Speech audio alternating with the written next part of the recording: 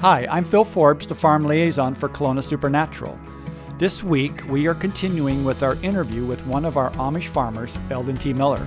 Listen in to our audio interview to learn about how organic farming minimizes erosion.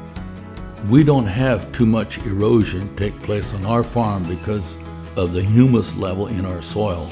And so the rain will penetrate, it absorbs rain, the soil, it absorbs moisture and then it clings together and it doesn't erode very easily at all.